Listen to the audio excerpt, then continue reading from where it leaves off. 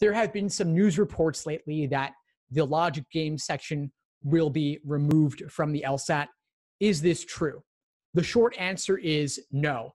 The more complex answer is maybe at some vague point in the future.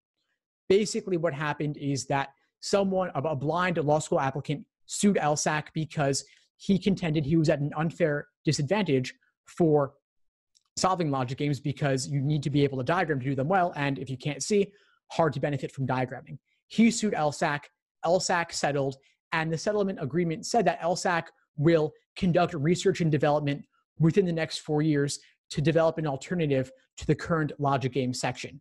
The plaintiff's attorney, meaning the attorney on behalf of the blind law school applicant, interpreted this to mean that logic games will be removed in 4 years and replaced with something else. LSAC came back and said, actually, it's only the research and development that needs to be completed within 4 years. And at some point in the future, they may modify the LSAT, but it's unclear exactly what this will look like. I taught an LSAT prep class on this about a month or so ago where I went into this in more depth.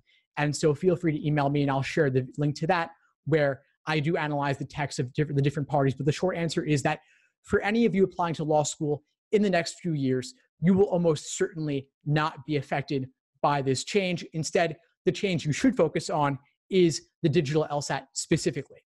Thanks for tuning into the show. Please subscribe if you haven't done so already to be notified of new episodes as I release them. And feel free to reach out if you need anything at all as you move forward with your prep. I'm happy to help however I can. In the meantime, I wish you all the best and take care.